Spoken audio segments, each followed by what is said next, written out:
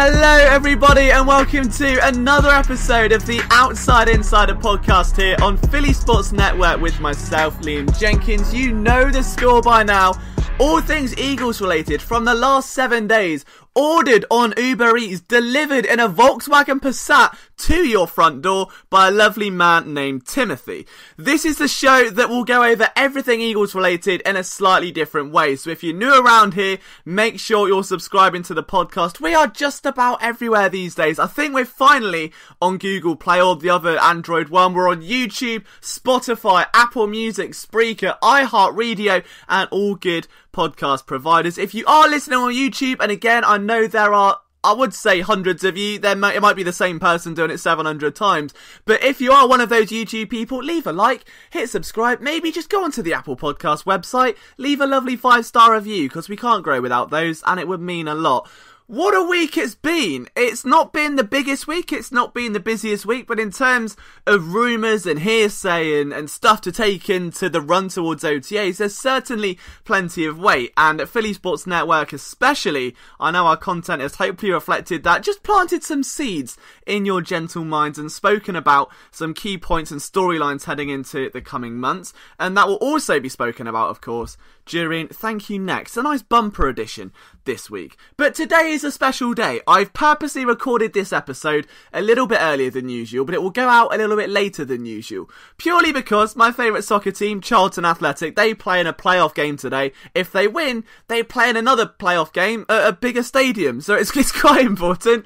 But the thing is, if they lose and I had to record this podcast after that, I'd be an emotional wreck and I'd get very angry, and I don't think you're ready for another Ronald Darby rant. So if this podcast, it's not even worth me trying to promote the game, is it? But it'll be fun either way. So I'm all hyped up, I'm excited, I'm sat here, and that means we carry that energy into our first debate.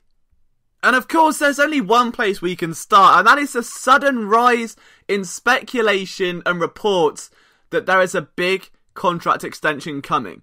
It's like someone out of nowhere is just connected. Hang on, the Eagles have $21 million of cap space. Hang on, Carson Wentz is going to be entering what would have been a contract year if not for that option. Wow, maybe they should extend him. However, I think there's a little bit more weight to this, because if you look at where the news is coming out from, they're bigger sources. It's not your local guys close to the team. Now, if a contract extension report I found come out from someone in the local beat, one of your beat writers, one of the guys that's plugged in, then what you typically see is that contract extension happen, or something very similar, or everything gets expedited a little bit because they've heard from something that's currently in progress. Typically, if it's nationally, and I don't want to, national guys get it instantly the moment it happens because they have access to everything ever, but I've noticed that if they speak of something, it's almost like it's trying to drum something up, right? Like if a free agent hasn't signed a contract in weeks and he's still there, they go, oh, this guy's just worked out for a team. He's bloody working out. He is, to try and drum up a market, right? I've got a sneaky suspicion that given the nature of where these reports are coming from, which are national reporters going on local radio a lot of the time, I think it's a reaction. I think the Eagles are having to react. And either they're trying to do one of two things, which is A, get the Cowboys to commit to Dak Prescott early so they can pay Wentz less, or B, jump the gun and outdo the Cowboys. This isn't new. This is not new at all. If you look at any free agency move at all from about the past 3 years with this Eagles regime, the one thing they all have in common is that Howie Roseman, he likes to play the field a bit. He likes to jump the gun. Look at the Malik Jackson signing. When you've got a plethora of dominant pass rushers, some of whom still remain unsigned, others have been signed to monumental deals.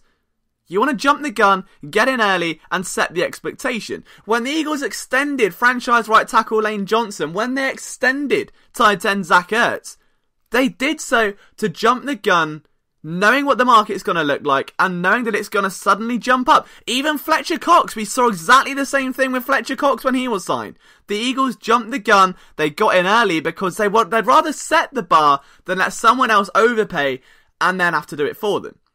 If you're Dak Prescott right now, and let's be honest, a perfectly mediocre quarterback in every sense of the word, and you sign a big deal, you're going to get, I don't know, let's say $30 million a year. I don't know, for average's sake, alright, $30 million a year, whatever. Carson Wentz, no matter what Dak Prescott signs, is going to look at that and go, hang on a minute, if Dak's getting that much, then I deserve this much. And that's just common logic.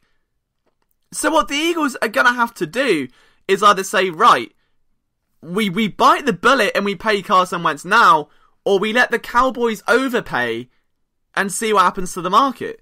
And either way is a risk. So I feel like they're just putting out feelers. It wouldn't surprise me if an off-season move is committed between now and training camp, but it just feels a little bit too convenient that after weeks of hearing Jerry Jones and the Cowboys and Dak Prescott's extension and the bizarre wars that have seen Dak versus Wentz, who are always going to be the comparisons despite their clear disparity in form and production, that the Eagles have suddenly just gone, oh, okay, let's talk about signing Carson Wentz to a big extension. This was always going to happen. I've said this since the beginning of the offseason, that if the Eagles are going to pay Carson Wentz, if they see him as the true face of this franchise, they've got to pay him now. There's no other option. This is the only time the Eagles will ever, well, I'd say ever, I mean this contract window, have value in Carson Wentz. And by value, I mean what you pay is less than what you get, if that makes sense. Sort of like, you put a £5 bet on and you win 300. That's value. If you're going to put £5 to win £7, not good value. And this is what this situation is like in a very bizarre gambling-orientated sense. Because right now, there are two sides to Carson Wentz, and the Eagles have a tremendous amount of leverage. Negotiating a deal to make Carson Wentz become that $200 million man is so difficult. His play, while it's been exhilarating, is erratic and careless at times, and with 2 season-ending injuries, he hardly exactly promotes a really reliable image. And as we know, as me being the vivid future owner of the Motor Trend's Truck of the Year 2019, the Chevy Dodge Ford Ram 7, I am all about reliability. But if you want to get value, you're paying for upside. And Carson Wentz, as we know, is coming off 2 season-ending injuries, an ACL and a back issue, which I think this two to this day is still linked.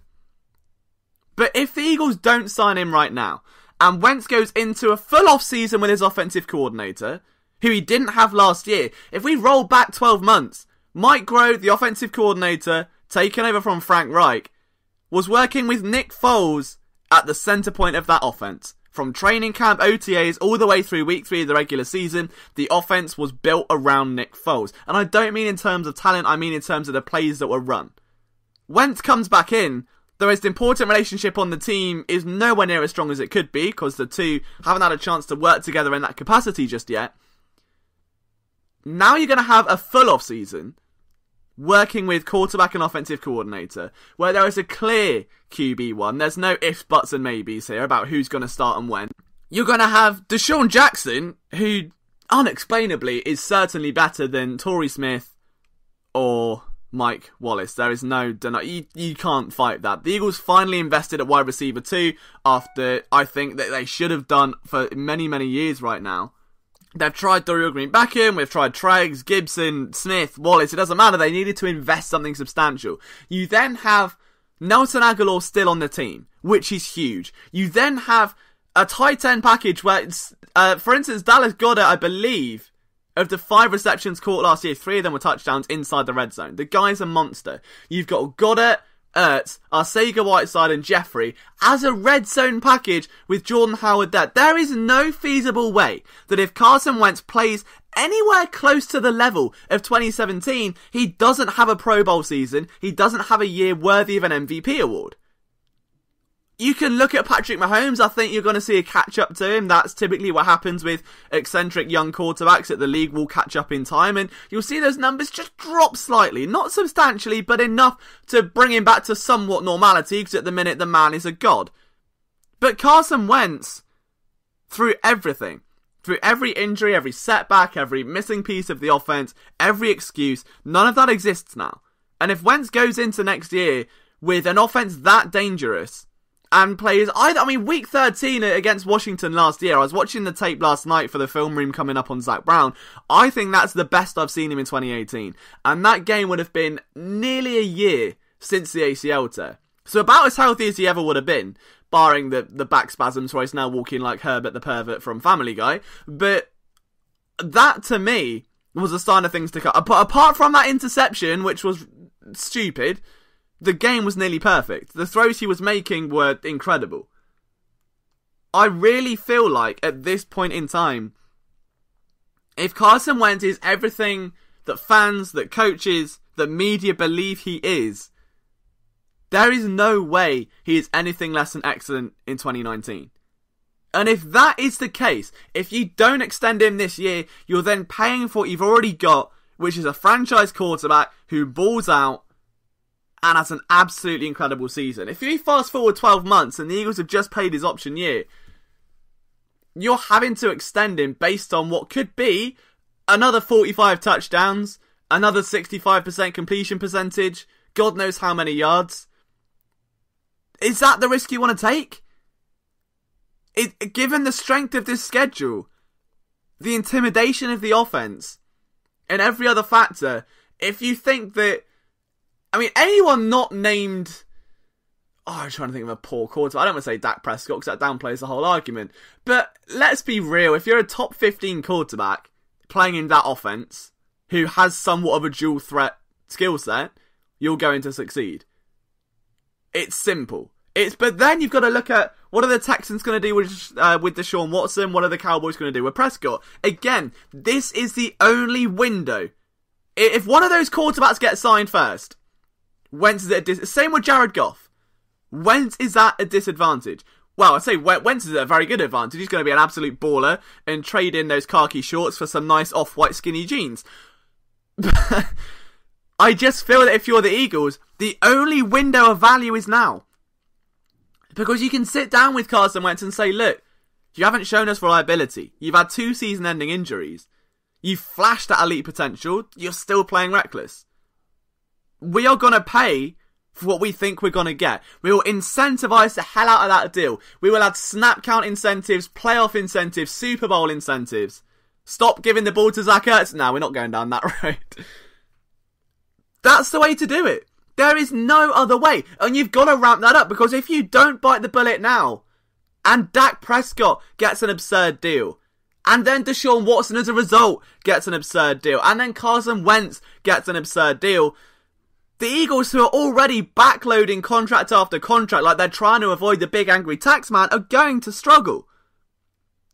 This has to be the moment the Eagles sign Carson Wentz to a contract extension. And the way I liken this to, you've waited for a bad analogy, you've had 30 minutes of a talk thinking, wow, where's Liam's bad analogy about this? It's got to be somewhere. Here it is. I'm a man of class. You may or may not know this. When I go and do my food shopping now, it is often around 11:59 in the evening before the supermarket shuts at 12 p.m. Why do I shop so late, you may ask?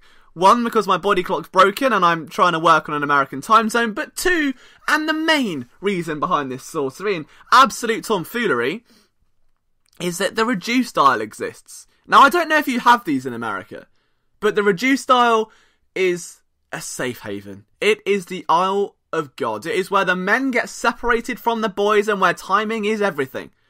Because for all products, be it dairy, bread, meat, food that's going out of date, anything that has been damaged during that day, maybe someone dropped a box of cereal, oh no, the box is damaged, we'll reduce it by 50%, and we've got to sell it because otherwise it's just being thrown away.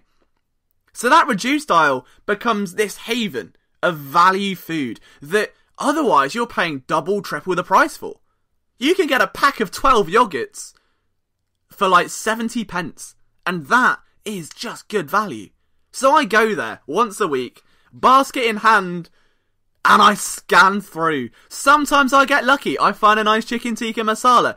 Other times, someone's beat me to the post, and I've got to pay full price for that chicken tikka masala, and let me tell you, it does not taste anywhere near as good. Now that I've spent £5.99 on a dish that could have saved me, I could have spent £1.50 on it. Howie Roseman is scanning that reduced aisle, and there are 2 other members looking at it, and they're all eyeing up the same dish. Now, that you can get that dish in another aisle, but you're paying full price. Howie Roseman wants value. He does not want Jerry Jones to snatch that away. It is a nice chicken tikka masala, let me tell you. When you walk out of that supermarket, knowing you have spent next to nothing, and you have got value for days, there's no feeling like it. And the Eagles will now have that feeling again if this offseason pans out in a way where Dak Prescott is signed first, maybe even Deshaun Watson signed second. The Eagles have the cap space. They've got $21 million to play with. That will at least give you maybe a shortened first year, incentivize that first year. That's the most important, if we're brutally honest, looking at his recent history. This is all about value now. And it does not surprise me in the slightest that all these reports are coming out that Carson Wentz is going to break the bank for the Eagles, because it's going to force the Cowboys to either underpay and go, oh, that's too much, or overpay, or they're just driving up the market, driving up the tension, and they're going to pip everyone else to the post, just like they did with Cox, just like they did with Johnson, just like they did with Ertz. This is what Howie Roseman does. So do not be surprised if in the next few weeks or the next couple of months you do see Carson Wentz signed to a big-time contract extension, because again, if you let it all hang in the balance and he balls out and he puts up Pro Bowl numbers and has an incredible season, which we all know he's capable of, you're then paying for a full-price chicken tikka masala when you wouldn't buy it normally. You want the value, you want the reduced one where the packaging's a bit dented so you pay 50p. That is the tea. I'm spilling it. If I'm Howie Roseman, it's a no-brainer. You sign Carson Wentz and you do it as soon as you possibly can. But what do you think, guys? Let me know in the comments. If you're on YouTube, you kind of can't do that if you're on Apple Podcasts. However, what you can do is submit me questions for next episode's Thank You Next. You can do that through my Twitter page, @LiamJenkins21, where each week I ask you for your input, your questions about all things Eagles and sometimes non-Eagles related. And let me tell you, we have got a few to get through here today. We're going to start things off, our favourite time of the show, with the man who's always in my DMs now. Folk JD has become the staple of Thank You Next. I hope you're strapping yourselves in. We've got a lot to get through. Here we go. Probably the biggest Thank You Next ever, I may say. Thank you next. Volker JD in capitals says, does the Cody Kessler signing say anything about Wentz's health, and is this reason for concern? Do I see him making the final roster? I don't think it's about Carson Wentz's health. If I'm honest, I think it's a lack of veteran leadership. Carson Wentz is the oldest guy in that room right now. You've got behind him Luis Perez, Nate Sudfeld, and not even Luis Perez anymore, he's gone. So it's just Nate Sudfeld and Clayton Thorson. Wentz is then leading that room. You still kind of want someone that can come in with NFL experience. And even though he's only been in the league a few years, Cody Kessler has played in over 16 NFL games. That's a year's worth of starting experience. It makes sense. He's not a tier 1 quarterback, he's marginally a tier 2 quarterback. But I think that he brings enough there to maybe just give Nate Sudfeld the fear, give him the hunting signal, make him step up his pace a little bit, maybe rag the horse a bit more going in towards that final stretch. And while he's not an immediate danger to Sudfeld, I do feel that experience is going to help Clayton Thornton overcome some of those issues that he currently has. Thank you. Next, what do I think Timmy Jernigan's Instagram story was all about? Of course, if you missed that, that was where Timmy Jernigan threatened to pull a Telvin Smith. And I made a video on, I think it was This Week in Philadelphia Sports, where I featured that story a bit more prominently. And I had people just commenting saying, oh, he replied to another Eagles fan account saying that everything's fine and he loves the Eagles. And I'm like, that's lovely, but pulling a Telvin Smith doesn't mean going for an 18 hole round of golf, does it? It just does not mean going to Wagamama's. You don't have Wagamama's, so we'll say Wendy's. Going to Wendy's and buying a burger with a friend, it doesn't mean going out and buying a nice car. Pulling a Telvin Smith, he knew exactly what he was saying. He's not an idiot. He's probably been pulled up by the Eagles PR staff who've gone, Timmy, what the hell are you doing? Rein it in. Everyone thinks you're leaving. It's going to cause an unnecessary storm of absolute turd. So sort it out. And he's gone on to a reasonably sized Eagles fan page and gone, sorry, fly Eagles fly. Like, behave, Timmy Jernigan. Grow up a little bit. It's not on. I feel like he's kind of overstepping a mark there. He's tried to be a little bit vocal about his situation, where I said in the video he's not happy about playing time. He knew the situation going in. You can't walk in to a farm where you know it's going to stink of, like, cow turd and then complain it stinks of cow turd. You wanted the farm, you walked on the farm, you made your bed, sleep in it. So thank you next is where we're going to go from there. But now we move on to the guys in my mentions, and this is going to be a fun one. So let me just scroll down the timeline, because we've got a couple today. The first one coming from at PhillyStrong91. What corner and pick would you give for Chris Harris or Patrick Peterson, and do you think the value would be worth it? Well, I mean, Patrick Peterson's got his own problems right now, so we'll leave him out of the equation. As for Chris Harris, none, because I think the Eagles have already got a stable cornerback core for now, at least. I mean, this would have made sense if they didn't already bring back Ronald Darby for 1 year. Unless you're going to trade Ronald Darby, then no, I'm not interested. There's no point. You're trying to build something for the future, clearly. So, I don't know. It's a weird... In this current situation, given that the Eagles have Avonte Maddox, given that we still don't know what we have in Sidney Jones, given that we still don't know what we have in Rasul Douglas, because the Eagles just refuse to play him, and he's bulked up. Have we just spoken about the Rasul Douglas glow-up? Go on Rasul Douglas's Instagram. He looks like he's marketing one of those knockoff fruit pills that your 35-year-old friend sells on Facebook, saying, "Oh, buy my Fruit Tex ink now to shave £7 in a week." He's just put that on. He's just got a six-pack overnight, and I don't know what's happened, so that's a thing. But yeah, as of right now, I certainly see the appeal in Chris Harris and Patrick Peterson, but this isn't a team trying to win now. They already are winning now, and they've got a young cornerback corps. So I think, if I'm honest, it just makes sense to play Maddox and see what you've got out there, because after this offseason, maybe we'll talk about it. As of right now, there's no reason to really shake things up. You don't rock the apple cart if the apple cart doesn't need rocking. Thank you. Next, Tom Idzinski says, if Sudfeld has an awesome preseason, what's the likelihood of him being traded? Good question. I don't think there's much likelihood at all, though, purely because the Eagles want him as their QB2. The only instance he would get traded is if they're very comfortable with Cody Kessler, but then that defies the object of their little quarterback conveyor belt that they've got going, so I kind of don't think that's going to be a thing. It's a good question to ask, but I do feel that Nate Sudfeld is going to just be a kind of mainstay in this Eagles roster now. He's going to be your quarterback 2 moving forward. Thank you. Next, Mike Marich says, how do you think Game of Thrones ends this weekend? Now, I would have said something completely different, but I just saw the most bizarre conspiracy theory at 5 AM, which is just how YouTube works, isn't it? You start out watching a nice Eagles video, you end up watching top 10 pyramids that can also provide running water to a legion of thousands at 7 in the morning. But this was interesting. So it's a theory that Littlefinger didn't die, and that there's a scene in season 7, sorry, spoiler alert, if you've not watched it yet, there's a scene in season 7 where Littlefinger gives off this little bit of paper to a woman who seemingly tells him that his time is up.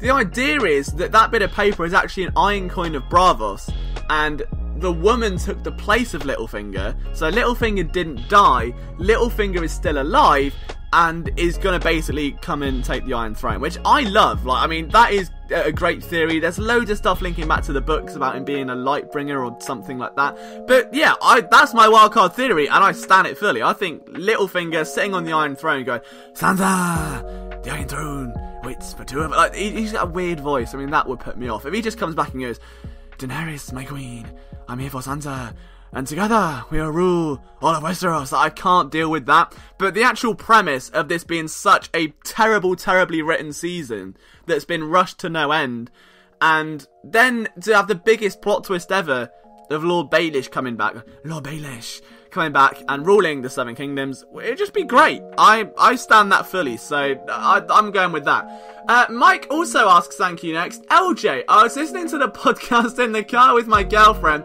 and she said, how can you listen to this? His voice hurts my ears. She really said this. Should I break up with her?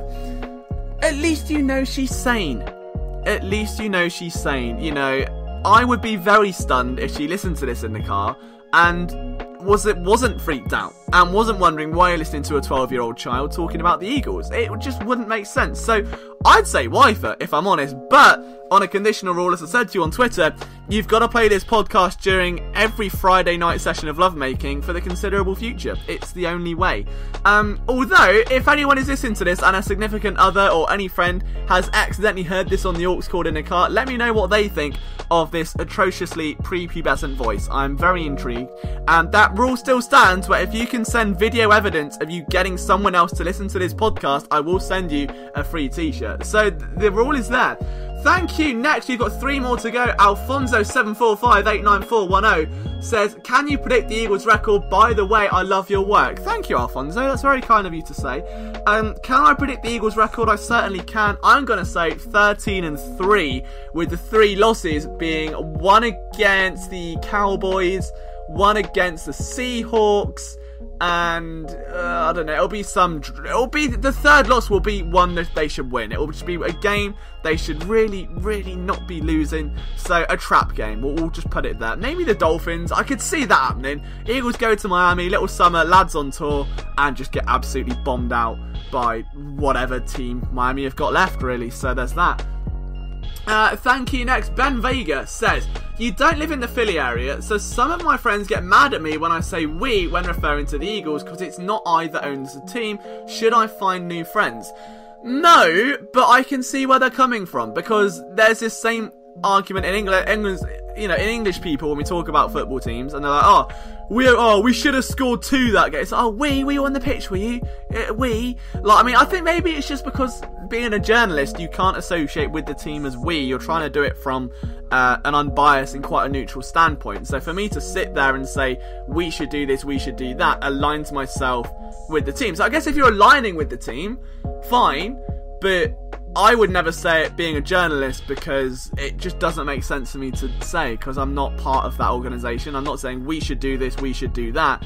I'm trying to say the Eagles should do this, the Eagles should do that, because that's my objective view. As a fan, it's hit and miss, it's particular. You can make an argument for both cases without a doubt, but I wouldn't get angry at you. I would make a passive-aggressive comment, because that's my humour, and I'm very sarcastic, and that's just the way the cookie crumbles, unfortunately. But as for anyone in Philadelphia, I mean, the majority of American sports fans, as far as I'm aware, say we about themselves and the team anyway, so I wouldn't kick off that much. But in England, I do it to wind up my friends all the time, just because it's quite funny. So have it for what it's worth. I think you can make an argument both sides. Thank you. Next, we have got ourselves the final question in Thank You Next comes from Ted Buriani, and Ted has been, again, a long listener of the show. He has got himself some PSN merch. He is one of the OG Philly Sports Network members, the Outside Insider crew. We still had a nickname, didn't we? We were going to call you all Toy Boys, and we decided against it. See, I said we as a collective, because it just sounds... I can't imagine ever printing merchandise where I put Toy Boy on it with TOY as the abbreviation, but we'll come up with some new collective plan, I'm sure. Ted says, give me your best Patrick Peterson package and your Lewis Capaldi album review. So I've not listened to the full album yet on Lewis Capaldi, but I do think he is the smartest man in music at the moment. Why? Because if anyone knows Lewis Capaldi and his global takeover, the guy started out with nothing and overnight blew up. Because his Instagram stories, his Twitter is so self-deprecating, it's so genuine. Whereas what you see in music a lot of time, is people just being fake. Or going, swipe it right now, listen to my new song, right? And that doesn't help anyone. No one is any more intrigued. It just seems so corporate. And music is very corporate. No matter what band you listen to, every interview seems the same.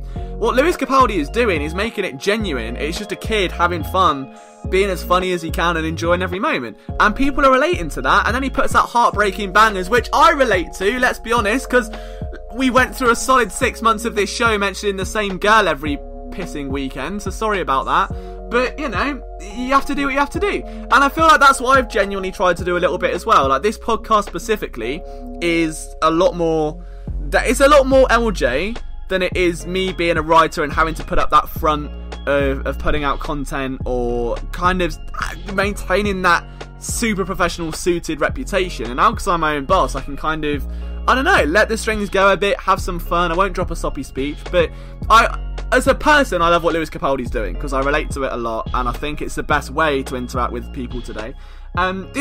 this thank you next has gone on a while, isn't it? I'm sorry about that. But I do think that his album's probably going to be very good if it's more filled with heartbreak bangers. So I'll give it a listen this weekend. I'll let you know next week. Best Patrick Peterson trade package would be a non-existent one, because I don't know.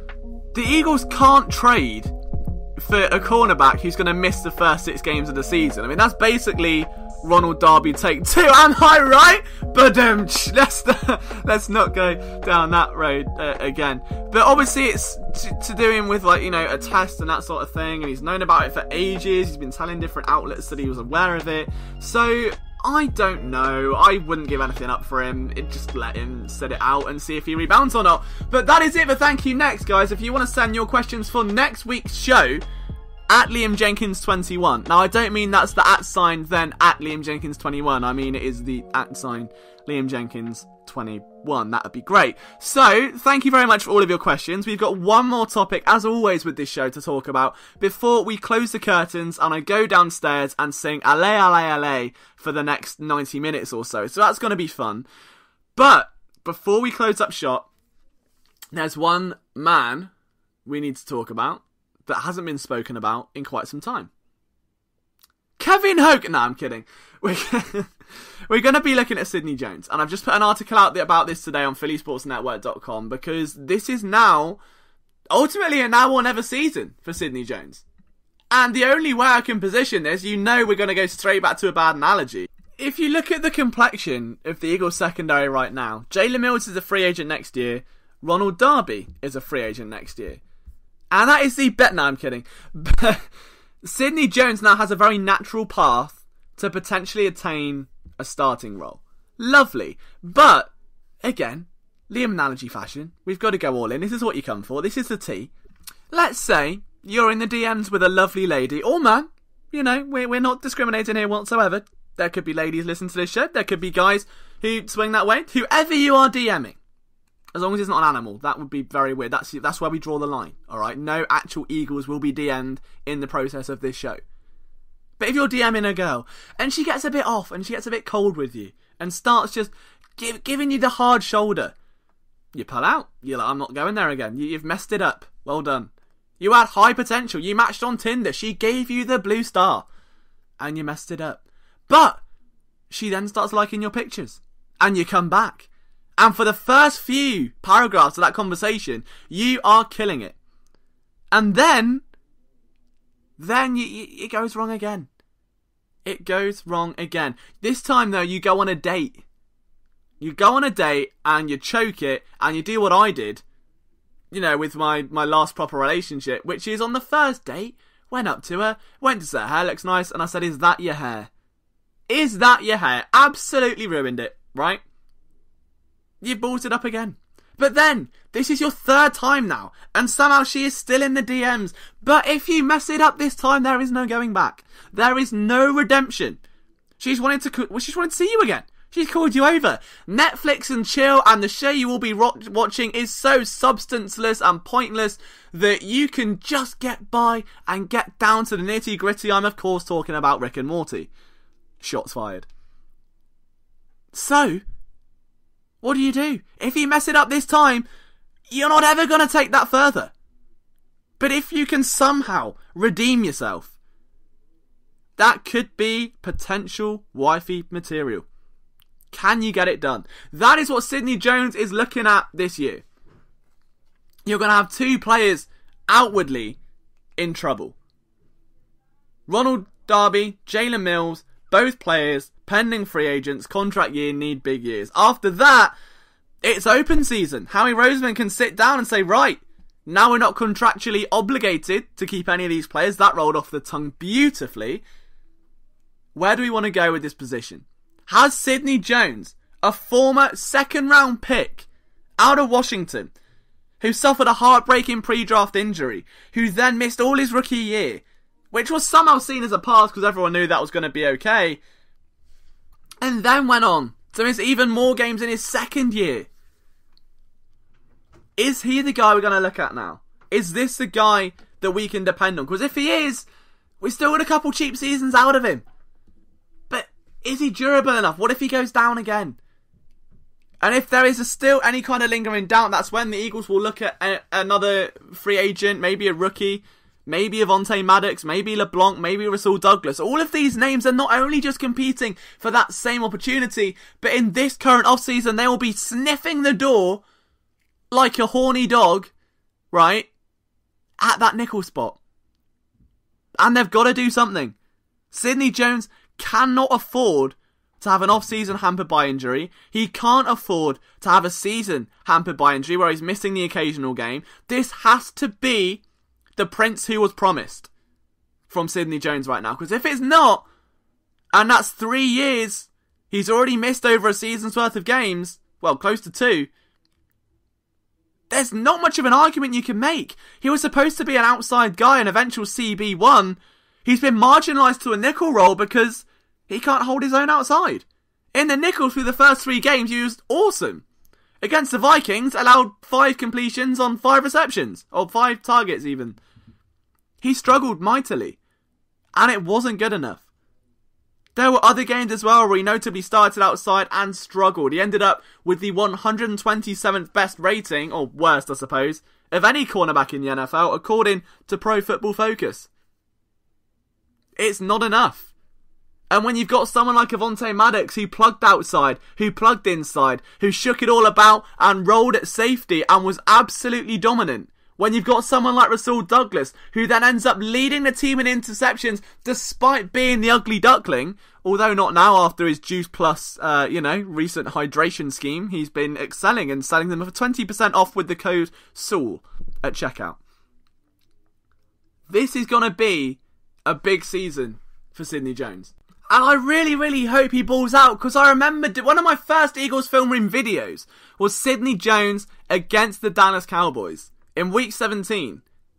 And I thought he played excellently. He showed all of the traits that was so strong coming out of college. And then he's just been hit by injury after injury, and he hasn't been able to shake that label. He's been inconsistent when on the field, and there's only so many times the term teething problems is going to come into account. When Rasul Douglas, who was drafted that same year, who has been overlooked and is now on Juice Plus pills for women. I mean, he's not, but, for context's sake. Rasul Douglas, who comes in like a tackling machine in 2018, blows up screenplays, contributes in the run game, and doesn't whiff on tackles like Sidney Jones, who leads the team in interceptions, who is a bigger cornerback, who does have a bigger wingspan, who does go up and make plays on jump balls, and is not limited by a 6-foot frame, is gonna start turning heads. How many more times can you say, well, he's had an Achilles problem, well, he got injured in the pre-draft 3 years ago? It doesn't matter.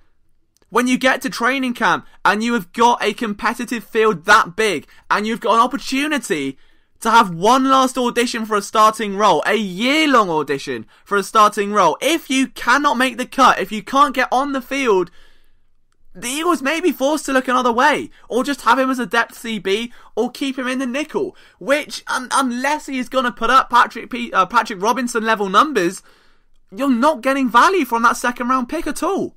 You're really, really not. And it's a real shame. So this season is of the utmost importance. The utmost importance. For the young Eagles cornerback. And again, his ceiling is high. The potential is there. But the excuses will now run thin. And Corey Undlin's secondary, one way or another, whether it's this season or next off-season, are going to dictate the path of Sidney Jones. Is he going to be a starter? Or is he going to end up buried on the depth chart and potentially the first bust of this Howie Roseman, Doug Peterson era, not named Donnell Pumphrey? Only time will tell, guys, but I need you to let me know down in the comments if you're on YouTube what you think of all the stuff discussed on today's podcast. And of course, if you haven't subscribed on Apple Podcasts yet, please click the link in the description, rate 5 stars, leave a review. From myself, Liam Jenkins, thank you so much for taking time out of your day to listen to me ramble about the Eagles. I can't ever tell you how much it means to me. We'll see you next week for another edition of the Outside Insider podcast. Take care.